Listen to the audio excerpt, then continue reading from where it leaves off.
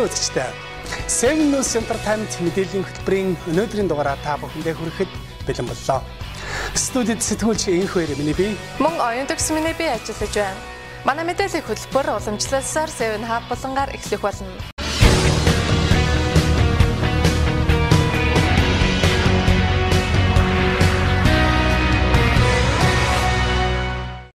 Мэдэн дээргийн тавтай морил 7 Hub эхэлж байна. Дэлхийн нийтийн урлаг соёлын одуудын хувь амьдралын сонь сахнаас өргөдөг 7 Hub-ийн өнөөдрийнхний мэдээллээр алдар дуучин Mariah Carey болон түүний нөхөр алдар дуулагч Nick Cannon нарын хурмилсан 4 жилийн ойн баяр тохиолоо гэсэн мэдээллийг хүргэх гэж байна.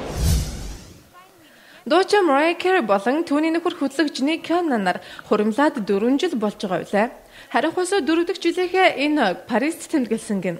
Францын нийслэл Парис хотноо хосууд хурмынхоо романтик байдлаар тэмдэглэсэн бөгөөд тэд Эйфелийн цамхаг дах зоогийн газарт оройхол эзэн гин. Харин Ник энэ орой зоогийн үеэр өвдөг сүхрэн суугаад Mariah-гаас надтай гэрлэж хэмээн гуйжээ. Хурмынхаа 4 дахь жилийн ойн баяраар Nick Cannon Mariah Carey-гаас дахин гэрлэхийг гуйсан. Түүний хувьд маш том сюрприз болсон тухай түүний ойрын их сурвалжууд ярьсан байна. Мөн тэд энэ өдөр бараг л хурмилсан гэх бөгөөд Mariah Carey ч мөн энэ өдөр цагаан өнгийн торгон даашинз өмссөн байсан ба Nick-ийн цагаан өнгийн хослоор гангарсан байжээ. Энэ тухай дуучин Mariah Carey өөрийн Twitter-тэй бичсэн бөгөөд Парисын Эйфелийн цамхаг дээр бид бибидээ үнж байхаа амлан гэдэг үгээр хэлхийн аргагүй гайхамшигтай мөч байсан хэмээн бичсэн байна. Хосууд 4 жилийн өмнө багамын арал дээр хурмилсан гэдэг бөгөөд би жил бүр Mariah-тай гэрлэхэд ч бэлэн байна. Гэрлэл бол хосуудын харилцааг романтик болгодог эд шидтэй хэмээн хэлж байсан удаатай байлаа. Тиймээс Nick Cannon энэ үгэндээ эзэн болж өчигдөрхөн түүнд дахин гэрлэх санал тавьсан нь энэ юм байна.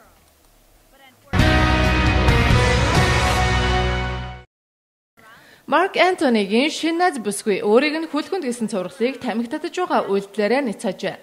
Хосуудыг анхныхаа хүүхдийг тээж байна гэсэн цуврал аль хэдийн гараад байсан. Харин энэ нь өдгөө 24 настай Венеци модел бүсгүй Shannon-ы Twitter бичвэрээс үүсэж байсан билээ. Гэтэл өнгөрсөн 7 хоногт Майамид болсон Mark-ийн зохион байгуулсан шоуны үеэр Shannon-ыг тамхи татаж байсныг гэрчүүд New York Post-д мэдээлсэн байна. Уг нь хүүхдийн тухай цуурхал гарснаас хойш Shannon үүнийг үгүйсгэх бус эсэргээрээ дэмжсэн маягтай амьдралаас би аз жаргал хайрыг мэдэрч байна гэх зэрэг үгсийг бичиж олонд уламжлал итгэл найдварыг төрүүлээд байсан билээ. Mark Anthony өнгөрсөн 1-р сард Shannon-тай болцож эхэлсэн гэдэг. Харин тэрээр өөрийн хуучин эхнэр болох Эхрод Max Emma хоёрын ээж Jennifer Lopez-тэй 7 жил амьдарсны эцэст өнгөрсөн жилийн 7-р сард салсан билээ. Was just sentenced to 1 year of probation and fined $500 for speeding. Сүүлийн үед дуучин Jennifer Lopez болон түүний залуухан амраг Casper Smart нарыг гэрлэх үгсэн мэдээлэл эртнээс гараад байгаа байлаа. Тэгвэл хосуудын энэ явдлын тухай сүүлийн үеийн шинэхэн мэдээллээс дуулгая. Дуучин Jennifer Lopez болон түүний 24 настай залуухан амраг Casper Smart нарыг гэрлэх тухай мэдээлэл эртнээс гарч байсан билээ. Тэгвэл саяхан Us Weekly сэтгүүл тэдний гэрлэх тухай мэдээллийг батлан бичсэн байна. Учир нь Jennifer Lopez-ийг хурмын даашинз хийлгүүлэхээр захиалга өгсөн тухай мэдээлэл эртнээс гараад байсан бөгөөд энэ мэдээллийг нэгэн дизайнер өөрийн Twitter-ээр дамжуулан зарлаж байсан билээ. Энэ мэдээлэл тухайн үедээ гараад намжсан ч Jennifer Lopez болон түүний залуу амраг Casper Smart нарыг нэгэн арал дээр нууцаар сүй тавьсан гэсэн их сурвалжийн яриач мөн гарсан байна. Гэхдээ одоогоор энэ цувралын чанартай мэдээлэл байгаа хэдиж их сурвалжийн Us Weekly-д ярьснаар бол дахин хурмын даашинз өмсгөөс татгалзахгүй хэмээн Jennifer Lopez ярьсан гин. Мөн түүнийг амьдралынхаа сүүлчийн өдрийг хүртэл Casper-тай хамт байна гэдэгт итгэлтэй байгаа гэж их сурвалж ярьсан бөгөөд Jennifer дахиад хүүхэд төрүүлэх тухайч бодож эхэлсэн хэмээн иржээ.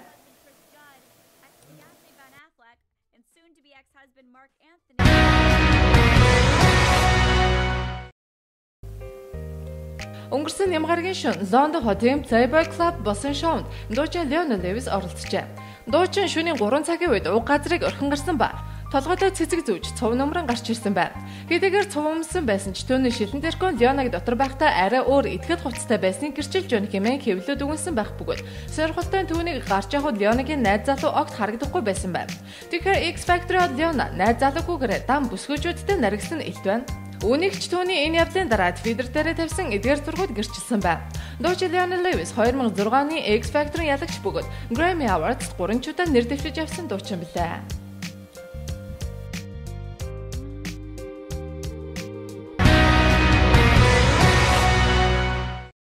Hollywood-ийн нэр жүжигчин Jessica Alba 31 нас хүрлээ гэсэн мэдээллийг хүлээн авч үзсэн үү?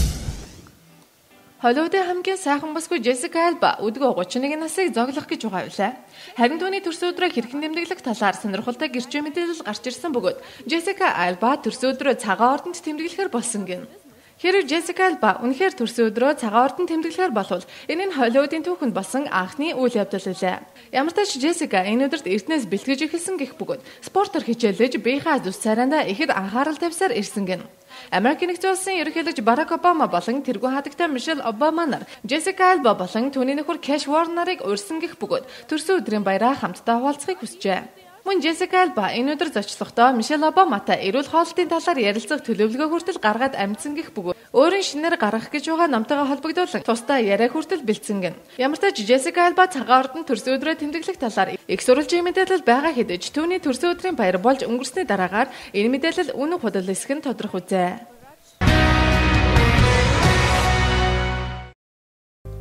Дуучин Chris Brown өөрийн нохтоос төрсэн гүлгэнүүдийг зарах гэж байгаа тухай түүний ээж Joyce Hawkins мэдээллээ. Тэрээр энэ даваагаар Chris Brown-ы Twitter-ээр дамжуулан нохоттойгоо байгаа зургийг нь нийтлээ. Тун удахгүй төрөг цэвэр цусны American Pitbull $1000 зарна хэмээн бичсэн байна. Ийхүү Chris Brown нохоо үржүүлэг хийж гүлгүүдээр нь 8 хийхэр болж байгаа гэх боловч энэ нь бас амьтдын асар хамгаалах газраас шүүмжлэлийг хүлээгээд байгаа асуудал болжээ.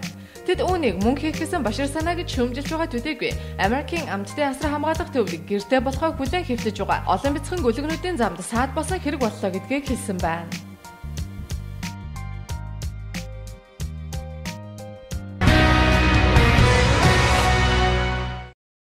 Хэдэн лауныгийн үзэгчид тавханд бид 7 Hub болонгаар Холливуудын нэр жүжигчин Anna Hathaway үсээ халмаг болгожээ гэсэн мэдээллийг хүргэж байсныг тавхан санаж байгаа хаа. Тэгвэл Anna Hathaway үснийхээ асуудлаас болж өөрийнхөө мөрөөдлийн хурмыг хойшлуулах болсон байна. Энэ мэдээлэлээр Hub үргэлжилж байна.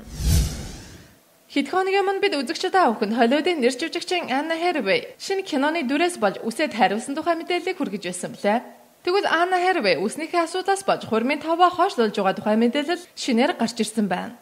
Жүжигчин Hathaway өдгөө 30 настай жүжигчин Адам Шулмантай сүй тавьж энэ зүүн хормилохоор товлсон байсан билээ. Гэвч түүний шинэхэн тоглосон киноноос болон тэрээр хурмын даашин зөмсөгтөө намирсан урт үстэй байхыг хүсэж байгаа учраас хурмаа тодорхойгүй хугацаагаар хойшлуулсан тухай их сурвалж мэдээлсэн байна. Энэ тухай түүний ойргих их сурвалж тайлбарлахдаа жүжигчин Anna Hathaway-гийн хувьд хурмын түүнийг хүсэн хүлээсэн хамгийн том гайхалтай баяр. Тийм ч учраас тэрээр хурмынхаа өдөр үсгэлэнтэй харагдахыг хүсэж байгаа учраас халмаг үстэй байхыг хүсэхгүй байгаа хэмээн тайлбарлажээ. Сүйд залуунч мөн төвчээртэй хүлээнэ гэдгээ түүнд амласан бөгөөд үсийг нь ургахтал хүлээхийг хүссэн байна. Жүжигчин Anna Hathaway-гийн тоглох гэж байгаа шинэ кино нь Виктор Гюгагийн зохиолоор сэдвлэн бүтээж байгаа кино бөгөөд тэрээр авсан дүрдээ зориулан үсээ тариулж халмаг болгосон билээ.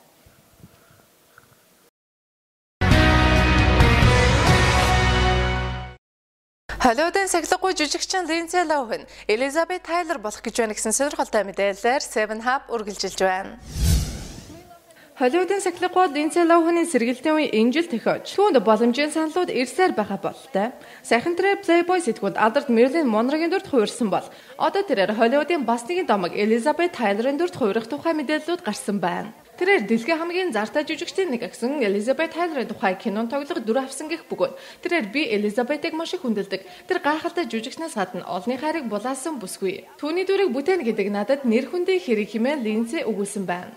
Ямар ч тач Elizabeth Taylor-ийн тухай өгүүлэх уг киноны тухай тодорхой баримтууд гарч ирээгүй байгаа ч гэлээ. Жүжигчин Lindsay Lohan-ийн хувьд Elizabeth-тэй тун төстэй царайтай байсныг сайхнаас киноны багийнхан олж онцлсан юм байна. Жүжигчин Lindsay Lohan 19 настайдаа интервью сэтгүүлийн нүрнээ Elizabeth Taylor-ийн дүрт хувирын зураг авахулж байсан бөгөөд олон жилийн дараа энэ нь түүнд ийм том боломжийг олгох хэмээн төсөөлөөгүй баг. Ямар ч тач өөрийн нэр төрөө эргэн сэргээхээр эрчимтэй ажиллаж байгаа Lindsay Lohan-ийн хувьд Elizabeth Taylor-ийн дүрийг бүтээх болсон нь түүний алдар нэрээ эргүүлэн авах боломжийг эргэн олгоод байгаа боломжуудын нэг болжээ.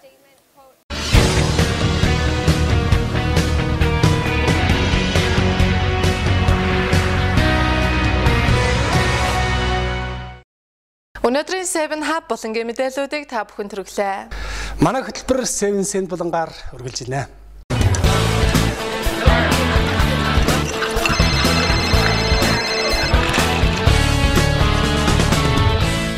Эргэн тавтай морилно. Манай 7 Cent болон эхэлж байна.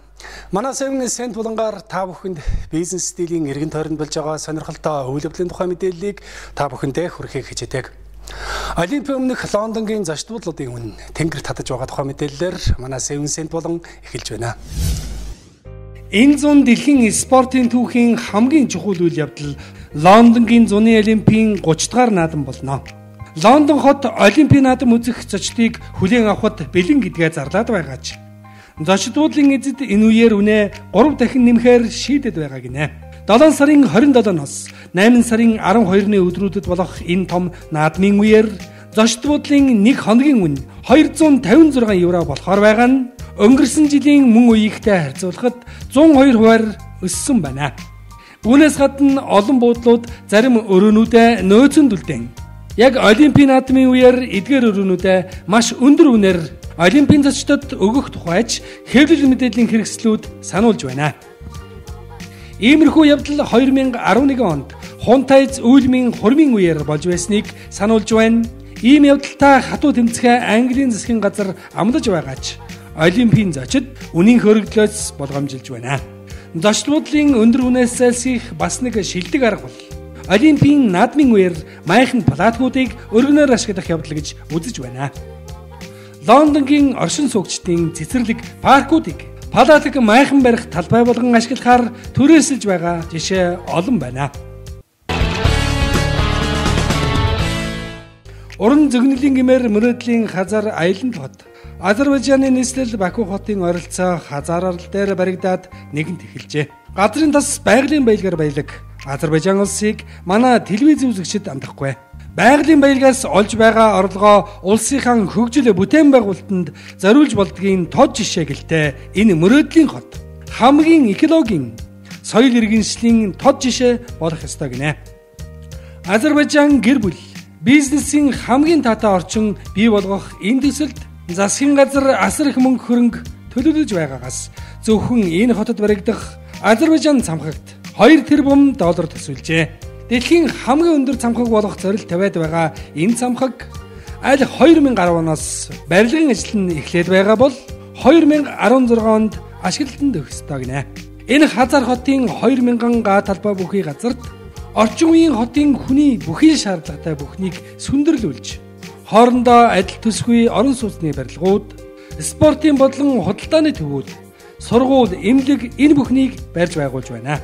Азербайджан үндэстний хэв маяг, орчин үеийн өндөр технологийн ололт бүхнийг шингээсэн номын сан фитнес клуб, стадион, кинотеатр, концертын танхим энэ хотод олноор баригдаж байна.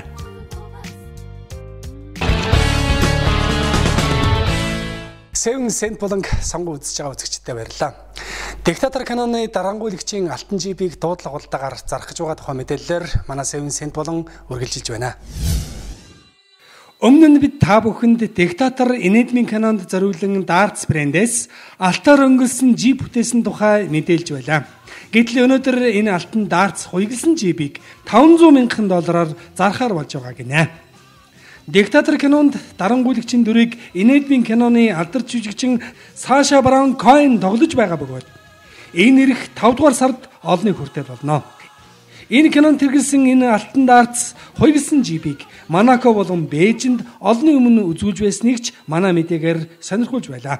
Энэ хуйгалсан жиб маш өндөр хамгаалалттай бөгөөд аноджуулсан цонхны шилний зузаан 7.6 см бол бууны сум үл нэвтэрнэ.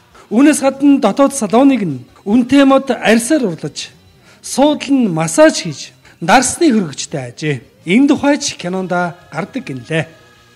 Энэ машиныг алт дахь үүргийг Darts Edition компани гүйцэтгэсэн бөгөөд 24 каратын алтаар өнгөлөхөд олон мастерууд ур ухаанаа зарсан тухайч бид мэдээлж байлаа.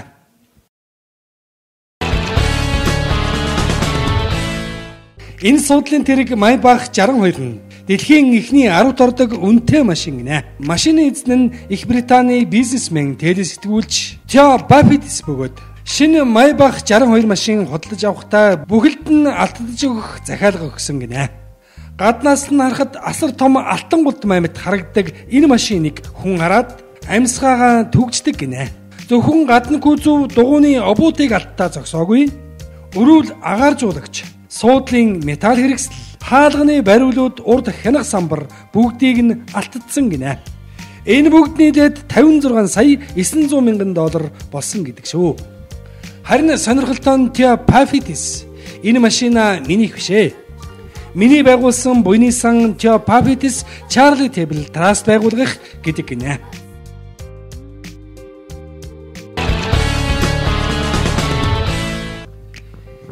Энэ дэлхийд сонирхолтой, тансаг, үнэтэй, гоёмсог, алтан гэд янз бүрийн ариун цэврийн өрөө суултууруудаар одоо хэнийг ч гайхуулах хэцүү болжээ. Гэвч Мексикийн Гвадалахара хотын зочд буудлын нэгэн тансаг өрөөний ариун цэврийн өрөө үнэхээр аимшигтай гинэ. Энд ямар нэг хий үзэгдэл байхгүй. Гэхдээ л энэ ариун цэврийн өрөөг 15 давхар байшингийн цагиргаан шатны хонгол нүхэн дээр барьжээ. Энэ гоёмсог ариун цэврийн өрөөний шал тунгалаг шилээр бүтээсэн тул энд суултуур дээр суух үнэхээр аимшигтай гинэ. Хэрв та өндрөөс айдаг бол энэ өрөөг бүү сонгоорой гэж зөвлөдөг энэ ариун цэврийн өрөөний дизайнер нь Алдарт Эрнандес Силва хэмээх энэ бүсгүй ажээ.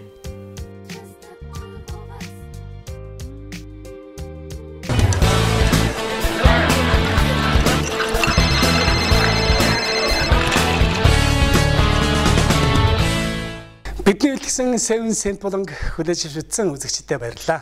Үргэлжлүүлэг хэсэг хугацааны зар сурталчилгааны дараагаар 7 Spy болонгаар эргэж уулзъя.